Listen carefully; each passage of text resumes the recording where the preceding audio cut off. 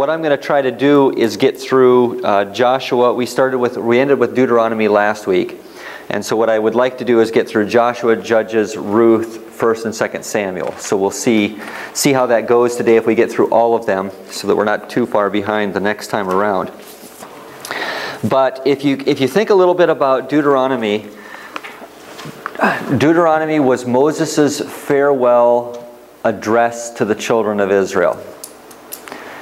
And so where we're picking it up right now in the book of Joshua, we are at about 1400 BC. So we're still way back in there. We've covered a lot of territory in the book of Genesis. It slowed down a little bit in Exodus. Exodus covered about 400 years, and then Leviticus, Numbers, and Deuteronomy covered about 40 years. So those three books were covering less period of time. The book of Joshua doesn't cover a whole lot of time either. We're looking at about 20 years, maybe even a little bit less than that the book of Joshua covers.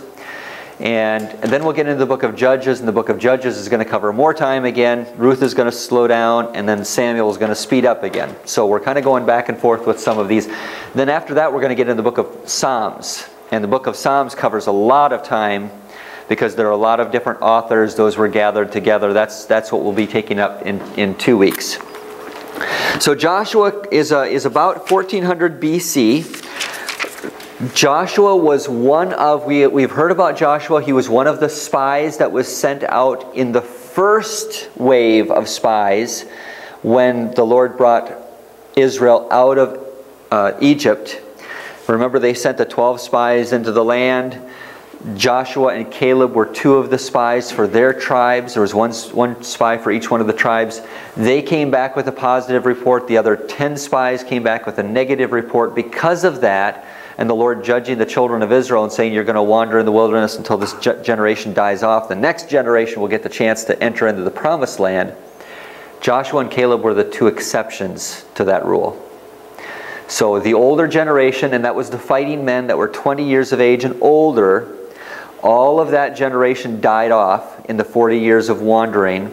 Joshua and Caleb would have been in that age group, but because they trusted in the Lord said they would be able to enter into the promised land. So it's kind of interesting if you think about that. We don't know exactly how old Joshua was, but he would have been quite a bit older when they then enter into the promised land than everybody else, because he was part of that older generation leading a bunch of younger people into the promised land. So Moses dies on Mount Nebo, and the reins of Israel are basically handed over to Joshua. And Joshua then is entrusted with the responsibility of leading the children of Israel over the Jordan River and into the promised land. And your Bibles probably have a map at the back.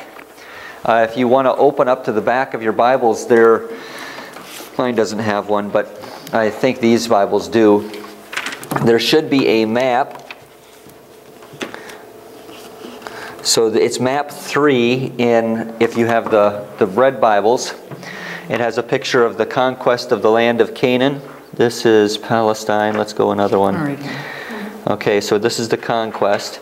And then on the next map, right next to it in Rolene's Bible, you have the 12 tribes and the way that the land is divided up. You don't have one of those. This is later on. It looks like there might be one missing.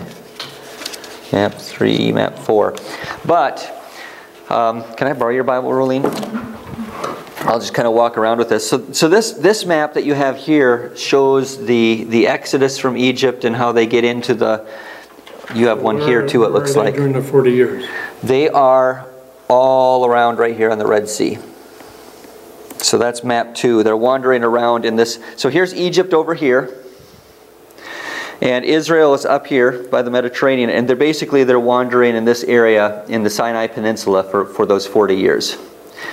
But after those 40 years are over, they come up to let's see, that would be the eastern shore of the Jordan River. They're on the far side. And they get ready to cross over the Jordan River and into the land of Canaan. Now there were 2 tribes. They actually say it was 2.5 tribes. 2.5 tribes received land on the eastern side of the Jordan River.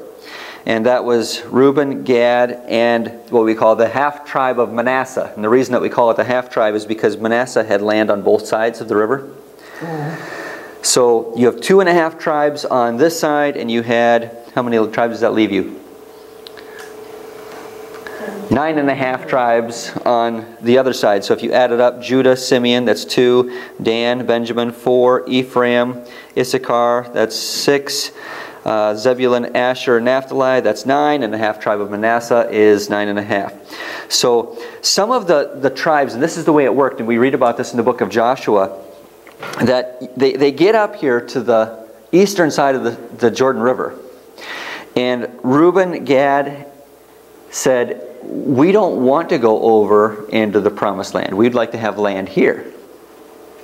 And so Joshua makes a deal with them. He says, if you want to have the land over here on this side, you can have the land over here. But you have to come with the rest of the tribes and help conquer this land, and then you can inherit it. So it's not the kind of thing, it's like your kids. They'll say, you have a Snicker bar, and you've got 4 kids. And they say, well, how are we going to divide this up? And you give one, the oldest one, he divides it up and he cuts 1 in half, and then the other half into 3 pieces, and he takes the big one. So the idea is, no, if you want to divide it up, you let somebody else choose first. My dad always used to say that. He said when there were 3 boys in his family, he said that his mom's rule was one person divides it, the next person gets to pick first. And he said you could measure those things within a centimeter of each other. They would be exactly the same size because they didn't get a pick. So what Joshua's rule was is you can have the land wherever you want, but you will go into battle with the other tribes and help conquer the land on the other side. So they came in, they conquered the land over here, and then they went back to the other side, and Manasseh was split. They inherited some land on both sides. So there are a couple of striking features in the book of Joshua. Rahab plays a pretty important role in the book of Joshua. She was a prostitute that was a Canaanite living in the city of Jericho. Jericho was the first of the cities that the children of Israel conquered. And you can probably find Jericho on your map. If you go to the Dead Sea, your map has Salt Sea. And it's just north, just a hair of the Dead Sea. It was one of the very first cities. It was a very formidable city. That was one of the first cities that you would run into when you crossed over the Jordan River. So here's the Jordan River. There's the city of Jericho. And you can see it's right on this has an elevation sort of in there. You can see it's just right on the slopes of some of the mountains going up. Did you find it? Mm-hmm. So Jericho was the first city that they came to.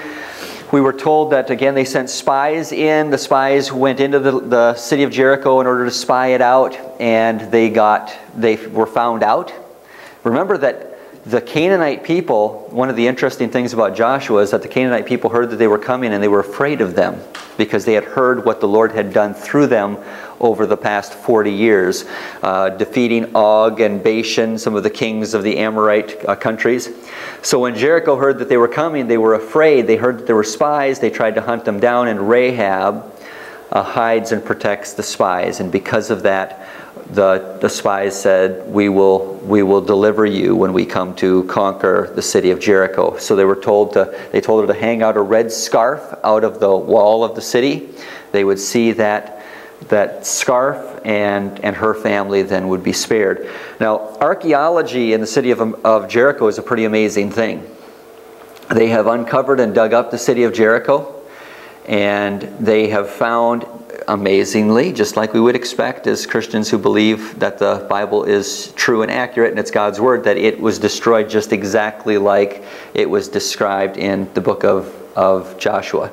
Remember, they walked around the city one time each day. They would do that on the 7th day. They walked around 7 times. They blew their horns, and the walls just simply fell to the ground. Well, in digging up the city of Jericho, they found the immenseness of this city. They had 2 walls that were built on a hill. It was virtually impenetrable in that day. But there's one section of the wall. Now, Rahab's house must have been on the wall because they told her to stick this cord out. They were able to get out of her house and get away from the city. So it had to be a house mounted in the wall of the city, which they had. But there's one section of the wall of Jericho that they've dug up that didn't crumble. One section. And it was probably would have been where Rahab's house would have been in order for her to have been saved. But now they're saying an earthquake brought that down. I mean, they're, right. you know. Well, you got to find another excuse as a human beings, because it can't be the way God described it, right? It's biblical. Yep. That Yep. Yeah. Oh, the biblical archaeology. Yeah. Even those, a lot of times they want to try to explain it away with natural events, and yeah. But this whole land that they're got promised, for one with milk and honey, was morally corrupt, wasn't it? It was, and one of the things I'd like to talk about when we talk about the book of Joshua, we're talking about the conquest of this land, and one of the questions that often comes up, a lot of times even by Christians, and we read it over and over again in the book of Joshua and even in the book of Judges, was the fact that the Lord sent the children of Israel into that land, and He said, wipe them out.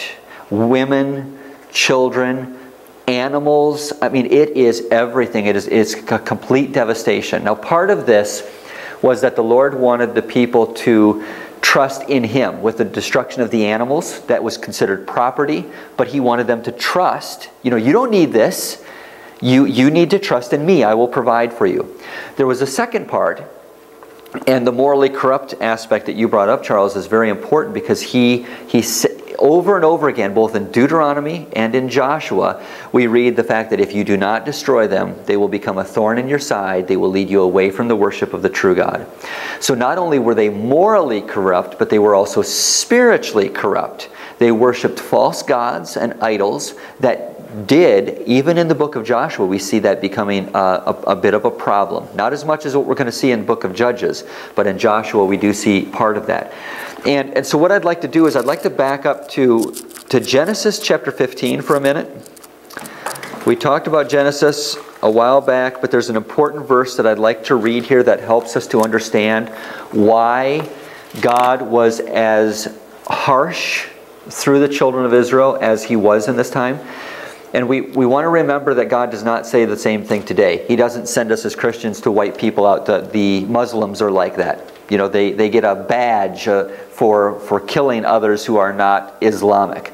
We don't want to make that same comparison with the children of Israel. God's intent has always been to save all people. But there was a specific reason, or maybe even two reasons, why God sends His people in order to wipe out entirely these Canaanite nations. So I'd like to start with verse 13, Genesis chapter 15, verse 13, and let's read down to 16. Why don't everybody take a verse? Jolene, you want to start with verse 13, Sally 14, Charles 15, and Rolene 15? Then He said to Abram, know certainly that your descendants will be strangers in a land that is not theirs, and will serve them, and they will afflict them 400 years. Wow. So let me back up just a little bit. This is the Lord talking to Abraham, and He's prophesying to Abraham what's going to happen in the future. He says, you're going to go down to Egypt. Your descendants are going to go down there. They're going to become slaves. They're going to be down there for 400 years and be enslaved. So we've talked about that at the end of Genesis and the beginning of Exodus. We saw that prophecy fulfilled. Go on, Sally. But I will punish the nation they serve as slaves, and afterward they will come out with great possessions. Charles? Now as for you, you shall go to your fathers in peace. You shall be buried at a good old age. In the fourth generation, your descendants will come back here, for the sin of the Amorites has not yet reached its full measure. Okay, so, and it's this last verse that Rolene read that is the key. So here's the Lord speaking to Abraham. He says, your people are going to be enslaved, but I'm going to deliver them. I'm going to judge the nation. That's Egypt. We saw that in Exodus, how the Lord judged with 10 plagues Pharaoh and his people, brought destruction upon them so that they were able to come out and be free. He says, don't worry, you're going to reach a ripe old age. You're going to be, you never like the word ripe when it comes to old age, but you know what he's saying. He says, you're going to be fruitful. You're going to have those children. At this point, Abraham still didn't have children. So he says, don't worry about that. I'm going to take care of you. I'm going to fulfill the promises that I've made to you. But it's verse 16 that is the key. In the fourth, and Rolene, you must have the NIV. Yeah. That's the study Bible. So that's about the same as what mine has. But in the New King James there it says, the iniquity of the Amorite is not yet complete. Correct? So the Amorites were the peoples who dwelled in the land of Canaan. The Amorites were kind of a summary of all of those Canaanite peoples, the Hivites, the Jebusites, all of those different nationalities. And what he's saying here is that he's going to send his people back there in order to judge also the heathen people of Canaan. And that's going to take place under Joshua and his conquest of the land. Now a lot of people say, well, why would God do that? The iniquity, that's guilt, the punishment of the Amorite has not yet reached its full measure. In other words, judgment is coming upon those people. The reason God sent his people in to destroy them was because they had had 400 years to come to the knowledge of the Savior, the true God. They had rejected the true God. They had continued worshiping the false gods. And so in this case, God was judging those people for their sin and their rejection of him. The iniquity of the Amorite is not yet complete. So in the Old Testament, God does use his people. He sends them in. He says, I am using you to judge these people. Now God probably wouldn't have done that. He didn't do that with every heathen group, but he did it here because of what Charles said. He did not want those Canaanite and godless people who had rejected the Lord to influence the religion of his own people. If that happened, then there was because, and we're going to see that actually happening in the future, but it ended up that their religion became watered down, and the Lord had to step into history several times in the future in order to destroy the 10 tribes of Israel under Sennacherib, king of Assyria, to lead the 2 tribes that remained into captivity in Babylon under Nebuchadnezzar. Finally, he brought them back, and the reason that he did all of that was so that he could fulfill his promise that we talked about earlier, which he made to Adam and Eve, to send a Savior. So he wanted to, I look at it in this sense that God built a fence around the nation of Israel to protect them. And, you know, it's like your garden. I had radishes that were planted in the garden, and the rabbits have been destroying them. And so the only way to take care of that is either to wipe them all out or to build a fence around in order to protect them, in order to keep them out.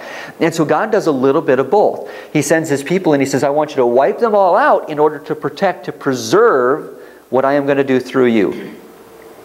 And when they don't follow through on that, then he says he's going to, these laws that he puts in place, those are to protect, to put a barrier around his people in order to keep people away from them, to separate them from the peoples of the world. So that's what we're going to see taking place in the book of Joshua. God has that intention. He's bringing judgment upon godless people who have already rejected him. And you say, well, wait a second, were there any prophets that God sent to the Canaanite peoples of those days? Think back to Genesis. And Abraham runs into a man by the name of Melchizedek, who was a priest before God and a king. He was one of those examples, as well as Abraham, of those who were preaching the gospel to those Canaanite peoples early on. It's not like God didn't care about them. He had sent them the gospel message about who he was, what he had come to do, what he was coming to do, but they were rejecting that salvation. They were putting their confidence in false gods.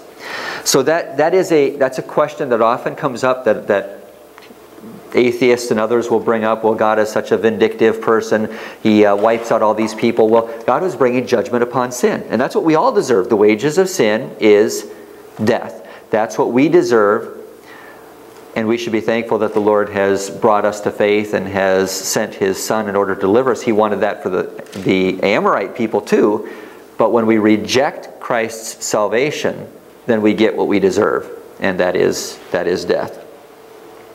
So any thoughts on Genesis 15 or the conquest of Canaan?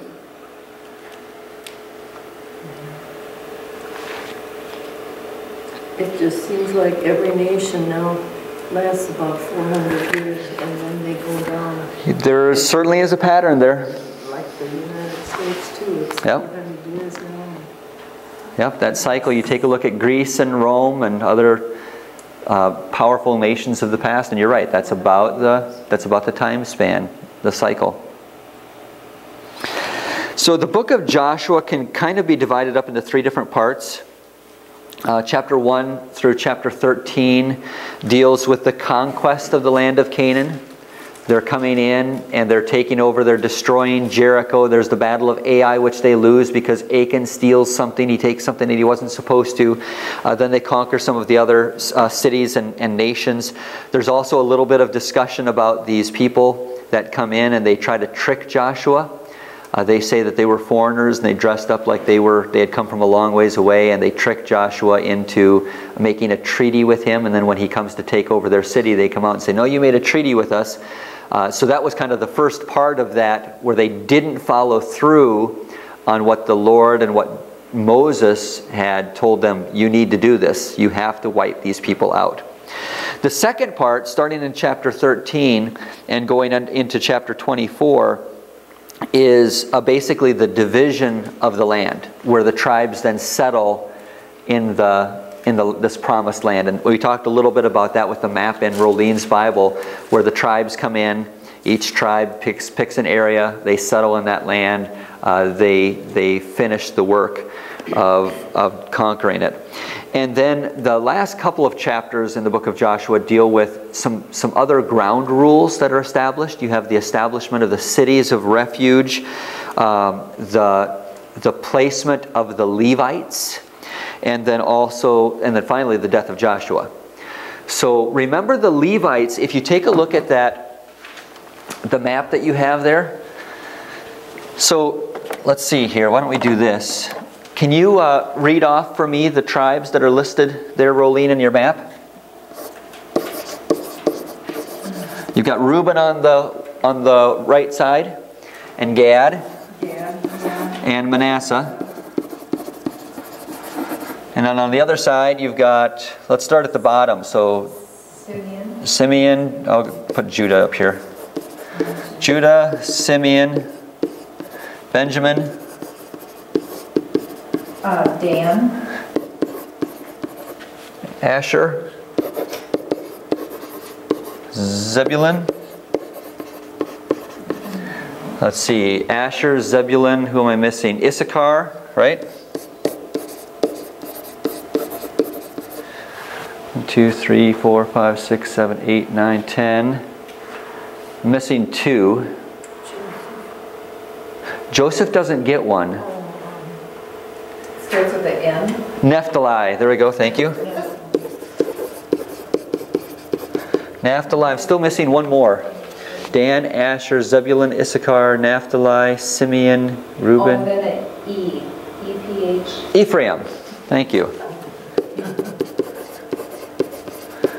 Now, the reason I put these are the ones that inherited land in Israel.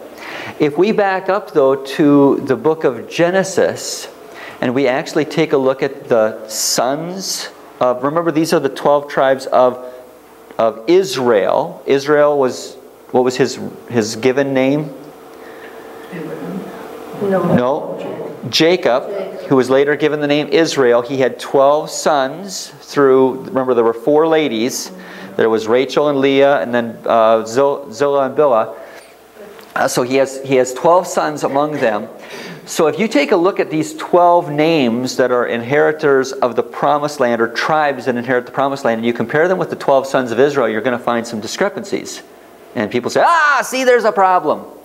Well, Reuben was the oldest. Judah, then you have Simeon, and you have one name that's not up here, Levi. And then there's another name of the sons that's not up here, and that's, somebody mentioned him earlier, Joseph. So you have Reuben, Gad, Judah, Simeon, Benjamin, Dan, Asher, Zebulun, Naphtali, Issachar, Levi, and Joseph. So the two that aren't on the list are Manasseh and Ephraim. So what happens is the Levites, they don't get an inheritance in the Promised Land. They become the ones that are in charge of the temple. Since you take Levi out, you double up Joseph. Joseph's two sons were Ephraim and Manasseh. So Joseph receives a double inheritance in the land of Canaan, one of his sons taking the place of Levi. Now, so we have 12 tribes. Joseph has 2, but you still have this extra group. The Levites, their family went in there too. Joseph's divided into 2, the other 11, but you've got Levi. Levi wasn't going to inherit. He was going to go into the Promised Land, but he wasn't going to inherit land. And this is where the tithe comes in the Old Testament. This is very important because a lot of people in the New Testament mix this all up. They say, oh, you have to give a tithe of your offerings today because they did it in the Old Testament. What was good for God in the Old Testament is good for God in the New Testament. Well, there was a historical situation and reason for the tithe. Each one of the 12 tribes, since Levi did not inherit land, he had to get a way to receive food. He couldn't grow crops because he didn't have any land. So each one of the 12 tribes every year would give a portion of their land, their cattle, their crops to the Levitical tribe in order for them to survive. So this is where the tithe comes in then in the Old Testament. The reason for the tithe was to support the Levitical priests. So the tithe does not apply in the New Testament. When the Old Testament was done away, when the Levitical tribe was destroyed, wiped out, there was no more reason for the tithe. Now, when we take a look at our offerings, a tithe or a 10% is a good thing for us to think about. But anytime somebody comes and says New Testament Christians must give 10% because that's what they did in the Old Testament, is taking it out of its context, because there was a reason why that was done, to support a group of people who did not have any way of earning and making a living. That was the reason for that. So that can be helpful as we take a look at people today in a lot of the non-denominational churches, Baptist churches, they enforce a tithe. Sometimes even in Catholic churches, they will do that type of thing, and it's taking it out of its historical context and putting it in today where it doesn't apply. So that's why there will be some differences between the 12 sons of Levi mentioned in Genesis and the 12 tribes that are actually listed and pictured in Joshua and then on the maps that we have. Because of this transition, Joseph receiving a double inheritance and the Levites receiving the tithe. And the last 3 chapters of Joshua talk a little bit about the Levitical priesthood and how they are supported by the other tribes of Israel. And then the cities of refuge were cities that were set up within the Promised Land that a person could run to if his life was in danger, if he had done something that was wrong and people were going to take the law into their own hands. They could run to the city of refuge and get a fair trial, in essence. So they set up a type of legal defense as they settled the Promised Land as well. So we're 100% of the old traditions or whatever, laws and regulations.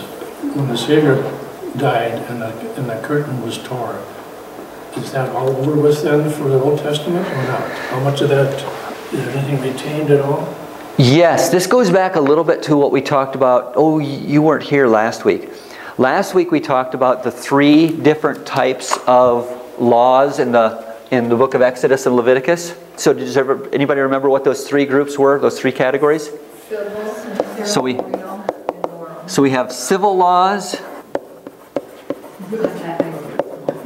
ceremonial laws, and moral laws. So the civil laws were laws that, well, let's start with the ceremonial laws. The ceremonial laws would have been the sacrifices that God intended, the cleanliness laws, all of those things. You couldn't eat certain things, you could eat other things. Those were ceremonial laws. What sacrifices to bring when you did this or when you didn't do that. Those were ceremonial laws. Then you have the moral law, that's the 10 Commandments.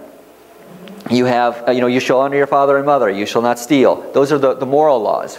The civil laws were laws that enforced the moral law and the ceremonial law, and also then governed the nation as a whole. So when Jesus came, and for example in Colossians chapter 2, where he says, let no one judge you regarding food or drink, those are ceremonial laws, or festivals or new moons or Sabbaths. He says those things are of the past. They point to Christ. They are the shadow of Christ, but the substance is found in Christ. So when Jesus comes, the ceremonial and the civil, in fact, the civil actually went away even before that. When we get into Samuel and they request a king, you get Saul and David. Even then, to some degree, the civil sort of goes away. There are certainly times during the history of God's people in the Old Testament where they didn't carry out the ceremonial laws. But the moral law, that transcends, and that's for all people of all time. So each one of the 10 commandments, and that's recorded in Exodus chapter 20, is found repeated in the New Testament in one way or another. You shall not steal, you shall not kill. So we know what the moral law, but the civil and ceremonial law, those laws were done away with in Christ. So we don't need to not eat certain foods today. We don't need to practice certain cleanliness laws as far as washing our hands.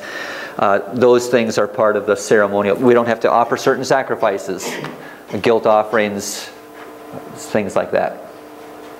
So that's a good question.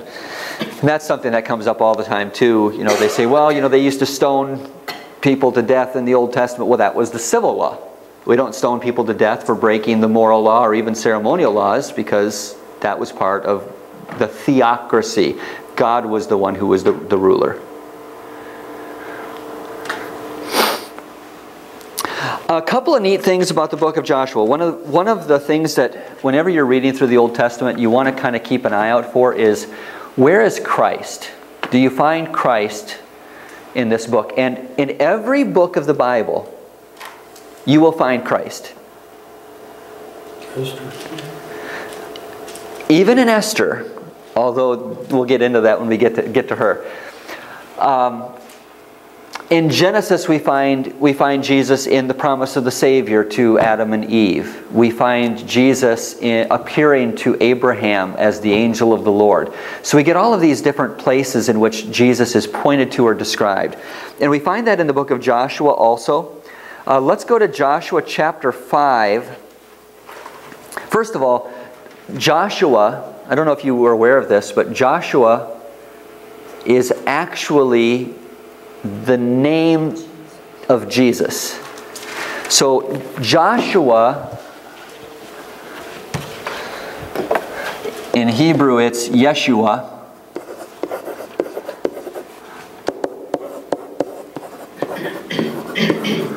That's Hebrew. Now remember, Jesus was Hebrew. He was Jewish. But Yeshua is Jesus in Greek. So he's best known as Jesus, but if you were actually alive and you were in the house of Mary and Joseph, they would have been saying, Yeshua, Yeshua, come here. That would have been his name. That would have been what they called him. We have the translation of his name into a different language, into Greek, so we call him Jesus. So there's the first parallel. That Joshua and Jesus have the same name. It means Jehovah is Savior, in essence. But now think about what Joshua did. What did Joshua do? He took over for a leader, Moses, who died. And he leads the people into the promised land. He gives them rest. What does Jesus do? He steps up as the leader of his people, and he leads us into the promised land of heaven through his death and resurrection. The writer to the Hebrews makes that parallel in chapter 4. The writer to the Hebrews says that if Moses or Joshua had given the people rest, then they'd still have it. But no, Jesus has opened up the door to heaven. He has given us rest. So Joshua is a picture of Jesus in the Old Testament. Just as he delivered the children of Israel into the promised land, so also Jesus would come and bring people into the promised land of heaven through his death and resurrection. So that's one of the similarities that you have in the book of Joshua. I'd like to take a look at this reference, though, in Joshua 5, verse 13. It starts there. And this is kind of an interesting, this is just as the children of Israel are getting ready to conquer, to move in and conquer the land of Israel. And Joshua is kind of spying things out. He's taking a look at what's going on in the land of Israel. And it's a kind of a daunting thing like it was 40 years earlier. But he runs into this guy. Verse 13, when Joshua was near Jericho, he looked up and saw a man standing in front of him with a drawn sword in his hand. Joshua approached him and asked, "Are you for us or for our enemies?" I mean, that would be a pretty daunting thing, wouldn't it? You're walking down the road and you see a guy and he's got a gun out, and it's pointing at you. He's got the sword out and he says, "Friend or foe?" Whose side are you on? He was capital. Yes, we're going to get to that. Verse 14. Do you want to go on there, Charles? So he said, "No, but as commander of the army of the Lord, I have now come." And Joshua fell on his face to the earth and worshipped and said to him, "What does my Lord say to his servant?" Keep going, one more verse. Then the commander of the Lord's army said to Joshua, "Take your sandal off your foot, for the place where you stand is holy." And Joshua did so. So we have some striking things here. We wonder about this commander of the Lord's army, but you'll notice a couple of striking things. First of all, what does Joshua do when he finds out who this person is? Okay, he bows down before him. He humbles himself before him with his face to the ground in worship. That's a very important word there. He recognizes that this is God himself. And you'll notice that the guy does not say, for example, when people come to worship Paul says, "Don't bow down, don't worship me. There's only one person you should worship, and that's God." Well, this commander of the Lord's army doesn't say, "Don't worship me." It's not if it were an angel, the angel would say, "Don't worship me." We have examples of that in both the Old and the New Testament too. Don't worship Revelation. We had one a couple of weeks ago. John wants to bow down and worship the angel, and the angel says, "Don't worship me. I'm not God." And then, in the last verse, the commander of the Lord's army said to Joshua, "Remove your sandals from your feet, for the place where you are standing is holy." Why does that sound familiar? Because that's what the Lord said. To whom? Who did he say that to? Why are those? Yeah, to Moses at the burning bush. Remember when the Lord appeared to Moses in the burning bush and he says, "Take your sandals off your feet, for the place that you are standing is holy ground." So this is again God's way of speaking to Moses. That's what he did to Moses before, when he called Moses into service. When he comes before Joshua, he tells Joshua the same thing. He says, "I am going to be with you. Trust in me, and we will get through this." So this commander of the Lord's army is God. It is Jesus himself appearing to Joshua, encouraging him in the work that he is about to undertake as he leads the people into the promised land. And he says, I'm going to be with you. One of the neat things about the book of Joshua is that these are a bunch of farmers. They've been wandering around for 40 years. They didn't know weapons. They didn't know how to fight. And what does the Lord do over this 10-year, 15-year period? He delivers one after another the peoples into their hand. Just like in Jericho. They didn't do a thing. They marched around the city and the walls came down. And the Lord had done all of that, saying, "I'm going to deliver this into your hand. You don't have to worry about it. It's not by your power. It's not by your might. I'm going to be the one who's going to give this into your hands. Trust in me." So any thoughts on Joshua? Well, when they were coming into the promised land, now all that land was very arable and productive, and now it seems not to be. Is that, that's what If you actually take a look at it depends on where you are. The land that they inherited, though, is actually very, very fertile. It reminds me a lot of southern Minnesota. They grow a lot of different crops. I mean, they still have the olives, the grapes that they grow. It takes a certain climate for that. So I wondered that too. You see some pictures, if you're down by the Dead Sea, that's very, very dry down there. And there are the ups and the downs, so you might see pictures, just like in our own country, where things aren't as wet as you would like them to be, and the crops aren't growing as well. But it's a very, very fertile area. Any other thoughts? Well, it seems to me like that was very well populated, and when the Lord told them to kill all these people, that must have been they didn't really start out that way to kill. When they started coming into the land of Canaan, they did. But not if you go back to Abraham. At that point, when the Lord gave that land to Abraham, they were supposed to settle that, and they were more herdsmen at that point. It wasn't like you owned a certain amount of land. They shared. Remember when Lot comes in there and he says, "I'll go one way and you go the other way," and they had to share with other people. So it was more of a gypsy type mentality, where you kind of traveled from place to place. But at this point now, it has been pretty well infested, with cities and peoples, and yep. And so I can probably see why they didn't kill them. I mean, your natural instinct would be to save the babies anyway, or something, or the animals, but yeah. Well, and what's interesting, we're going to see this as we go into the book of Judges now, because the children of Israel did not follow through on what the Lord told them to do. We're going to see some pretty ugly things taking place in the book of Judges. The book of Judges is probably one of the darkest pictures of the history of God's people in the whole Old Testament. It starts off where you see some of the problems that they have because they didn't drive all the people out, so God would raise up a judge, and we get this cycle that takes place in the book of Judges. We talk about the cycle, and we see this already in the books of Numbers and Deuteronomy, but you get this cycle that takes place throughout this period of time where the Lord gives them prosperity. And as a result of the prosperity, the people become idolatrous. They begin worshiping false gods. They don't trust in the Lord anymore. And so then the Lord sends judgment against His people with a foreign nation. And the foreign nation comes in and oppresses the children of Israel. Then they repent, and He sends a deliverer. So this cycle happens over and over and over again in the period of the Judges.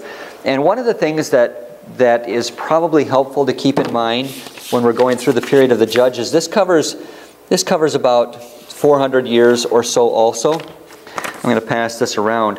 But this has the names of the judges listed on here. And one of the things we have to remember is that the Lord would raise up a judge in a certain area or for a certain tribe.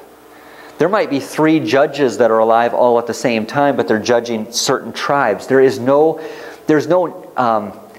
federal government in the land of Israel at this point in their history. There's local governments. They're ruled by God, but as far as a civil manner, they are governing things individually within their tribes or their regions or their cities. And so when problems arise and people are disobedient, then He brings up judgment against them, and it might be just one tribe or maybe 2 tribes. There are a couple that it's the entire nation of Israel, but we kind of have to keep that in mind as we're going through and studying the Judges. You get a judge like... The other thing that's interesting, as you're looking at the Judges, so in the book of Judges, who's the first judge that's mentioned?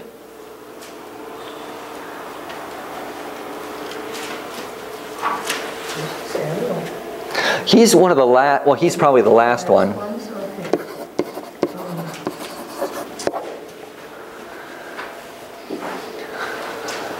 The opening book, the opening section, the book of Judges. Became a judge. Well, the first couple of chapters are more talking about the history there. Samson's later on. So the first judge is in chapter 3, verse 7. Oh yes, yeah, they're good name. Othniel. And then after Othniel you have who? E-H-U-D. Ehud. And after Ehud, who do you have after that? Shamgar. Shamgar, good. Then comes Deborah. Okay, then you have Deborah, D-E-B-O-R-A-H. Different than my Deborah. Deborah and Barak is sometimes included in that list. Comes Gideon. Okay, we know a little bit about Gideon. Who's after Gideon? I think you might have... Zebah and... There are a couple of them that are hardly mentioned at all. Let's see. You've got Abimelech in chapter 9. Tola only has 2 verses on him in chapter 10. Verses 1 and 2. Tola has just a little bit written about him. You've got Jephthah in chapter 10. We have a little bit more information about Jephthah. We know a little bit about Gideon. Then you've got Ibzan, Elon, and Abdon, who we hardly know anything about. Each one of those is just 1 or 2 verses about each one of those judges. And what's kind of interesting, then you get down to the bottom, you get Samson. And so you kind of have this drop off when it comes to the judges of Israel. Othniel, if you read about Othniel in chapter 3, he's an outstanding person. And then we get to some of these other ones we don't know a whole lot. You have the stake in the forehead, where they drive a tent peg through the bad guy's head. Gideon has a lot of questions. He has a lot of concerns when God comes to him and he says, I want you to be the judge. Gideon's kind of like Moses. Not me. I'm just a farmer. You don't want me to do that. And the Lord has to press him into that. Then you get down to Samson. And man, did that guy have problems. I mean, why would God use a guy like this? This guy, he married a bad woman to begin with, and that didn't turn out well. So he marries another bad woman. That turns out even worse. And he doesn't learn his lesson. She says, come on in. What's the secret of your strength? And he lies to her. He says, you have to bind me up in new, fresh ropes. And so what does she do? She binds him up in new, fresh ropes, and they come in, and they take him away, and he breaks through the ropes, and she says, oh, no, what's the secret of your strength? And he doesn't learn his lesson. He says, I can't quite figure this out. Where is this going? So he tells her a different lie, and that doesn't work out. Finally, he tells her the truth. If you cut my hair, it's all over with. They put out his eyes, and they lock him up. So Samson was just not what you would want in a judge. So there's this downward spiral in the book of Judges through the judges that God raises up. And as you're going down and you're seeing this, it shows you the darker and the darker depravity that the children of Israel are falling into because they did not carry out the Lord's command to kick out and wipe out the nations. They're being afflicted and tempted by these false gods. You hear about some of these guys later on after Samson. There's a guy by the name of Dan, or from the tribe of Dan, and he has an idol. Micah, his name is. He's got an idol in his house, and he worships it, and all kinds of bad things that are going on.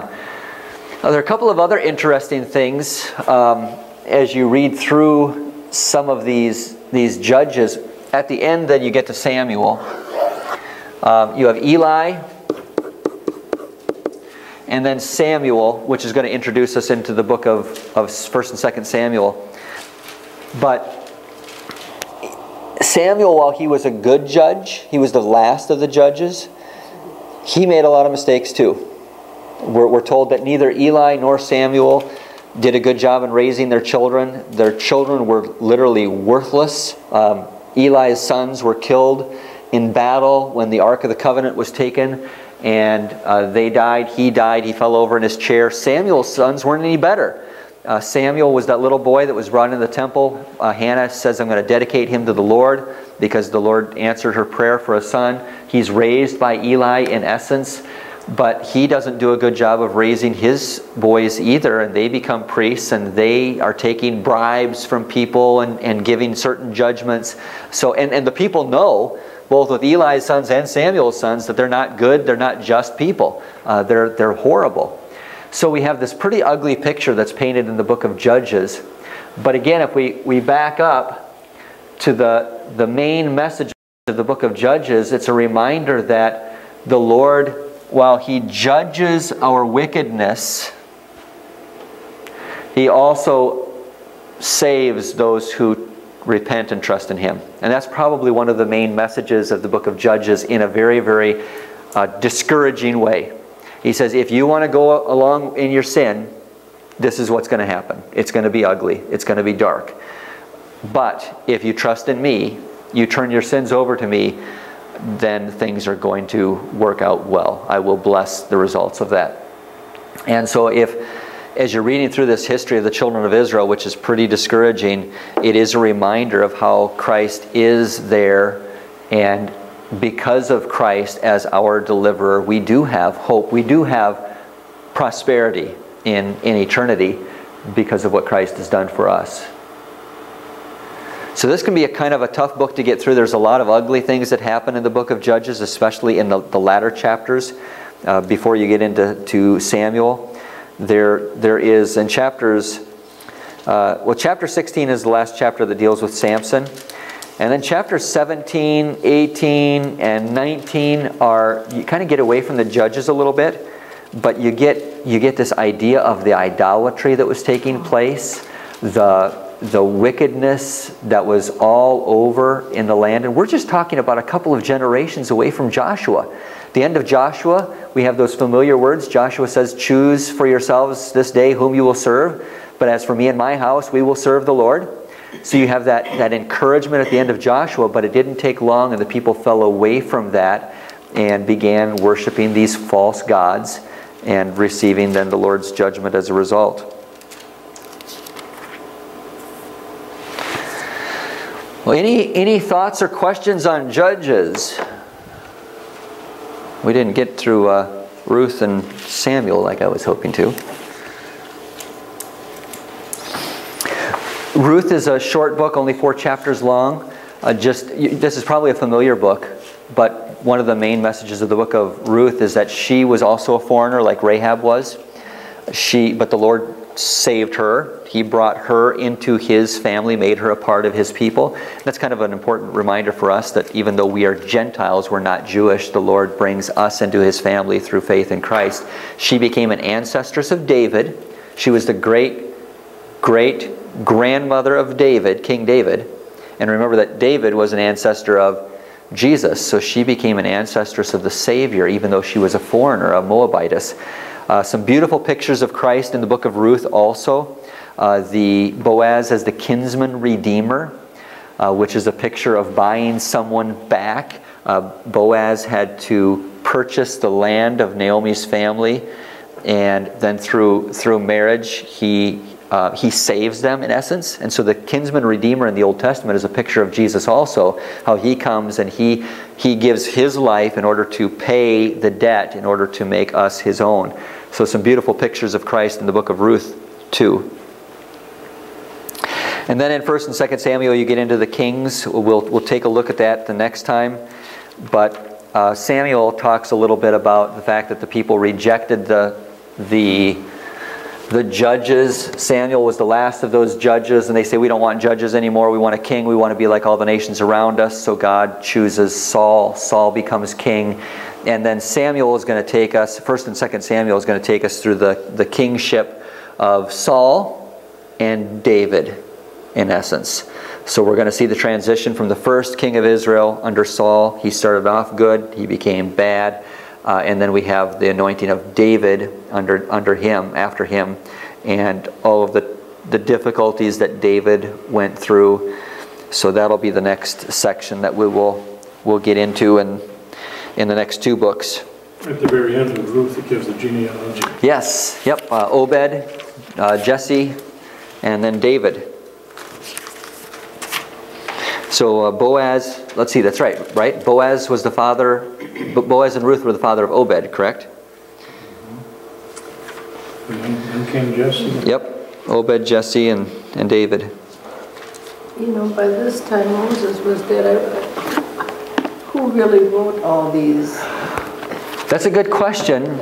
I've never been able to find an answer to that. We don't know in most of these, the cases of, well, in a lot of the cases of the Old Testament, we don't know who the writers were, especially in the historical books. There is a good chance that some of the priests might have been involved in writing some of these down. Samuel has been mentioned as a possible author or writer of some of these books. He could have, it's hard, Joshua may not have been able to write the entire book because it records his death at the end, just like Deuteronomy records Moses' death. So there's two ways to take a look at that. Either Moses recorded his own death by inspiration, or the last chapter was added by Joshua. Same thing with Joshua. Joshua could have been the author of the book of Joshua, but most likely that was probably written later on also. Throughout the book of Joshua, you hear this phrase, as it is to this day. So whoever the writer is, he's looking back and he's saying the same thing is true now as it was back then. So Samuel has been suggested as an author or writer for the book of Judges, possibly also Ruth. And he could have written a large portion of 1st and 2nd Samuel too. But there may have been others that were involved in that later on. But a lot of the books of the Old Testament do not tell us who the writers were.